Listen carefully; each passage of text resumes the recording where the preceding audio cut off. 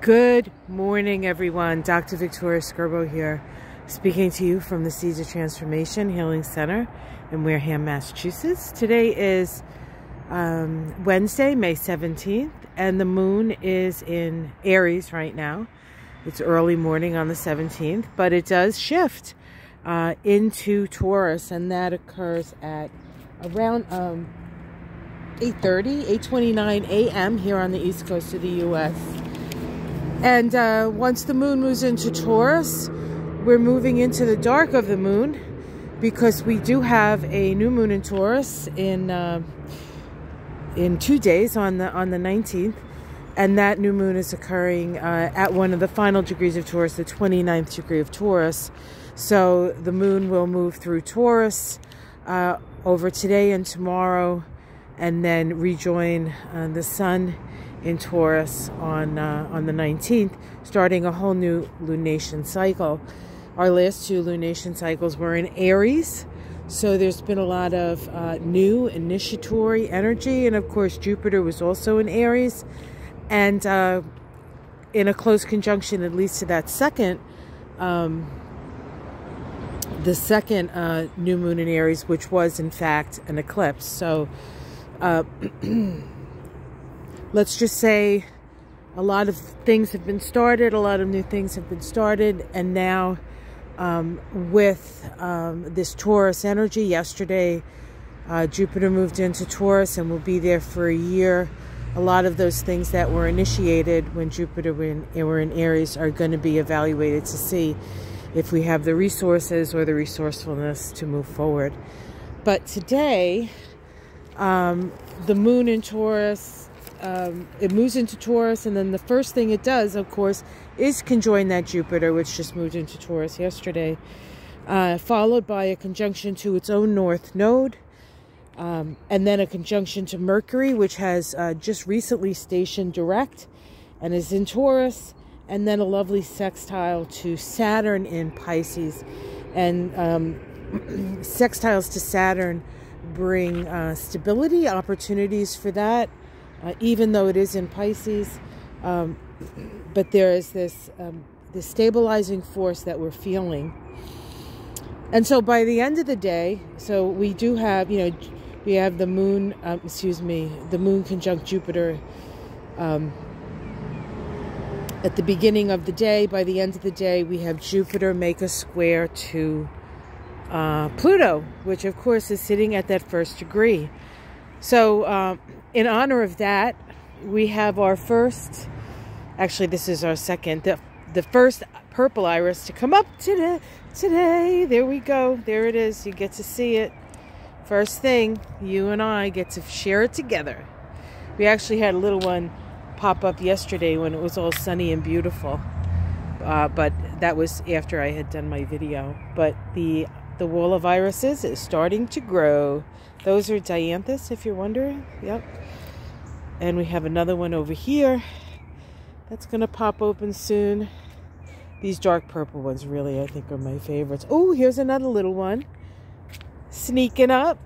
The irises are coming up. I am interested to see how far along the peonies are.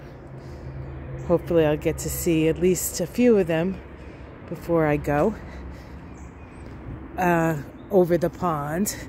This is the climbing hydrangea, and it is starting to flower out. You can see the whitish. Now, this I think I'm going to definitely miss, and I'm bummed because this smells like heaven. This is one of those heavenly things that we only get to experience once a year, but it's okay. I'm not, like I said, I'm not complaining. I just love my yard so much. All right, and the seal of Solomon is jumping out and jumping up. The hummingbirds do love this stuff, so I'm excited. It's not quite open yet, and it does smell. They look like gigantic lily of the valleys, and we do actually have some lily of the valleys up in the upper garden there. Here's some more irises. Look at those little things, just popping up everywhere. Gotta love it. And look at this bleeding heart. It is fantastic. It's bleeding all over the place. Hearts everywhere. Hearts afire. perfect for Taurus, just perfect. Yeah, so let's talk a little bit about the Jupiter-Pluto square. Now, Jupiter, this is the first challenging aspect between these two planets since their conjunction of 2020. They had 3 of them in 2020. I believe 2 of them were at 25 degrees of Taurus, and the last one at 23 degrees of Taurus. That last one, I believe, if I remember correctly, happens in November of 2020. And the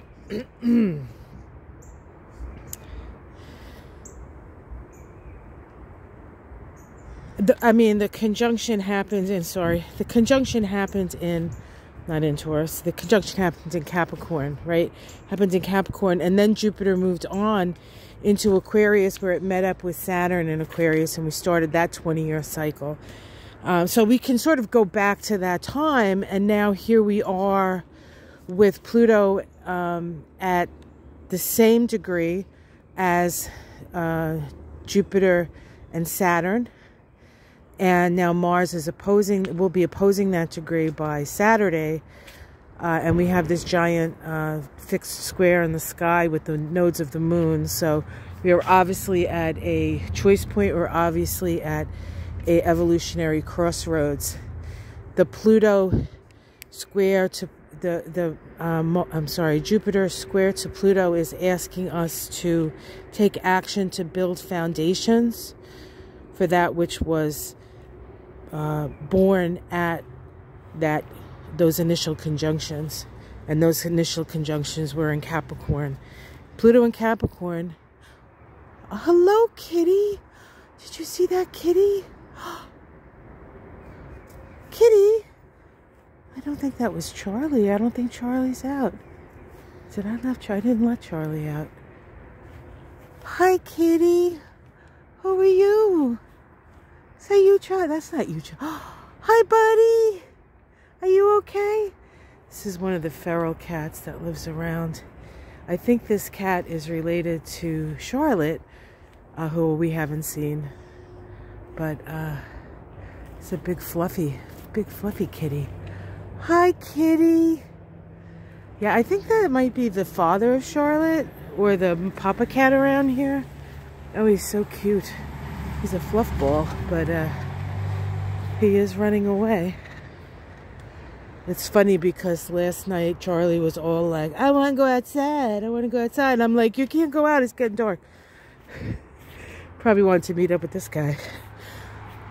It looked like a boy. It looked like a boy cat, even though it was fleeting and far. They have that kind of pudgy face. Oh, look at, it's a little windy last night. Look at this. Oh my goodness.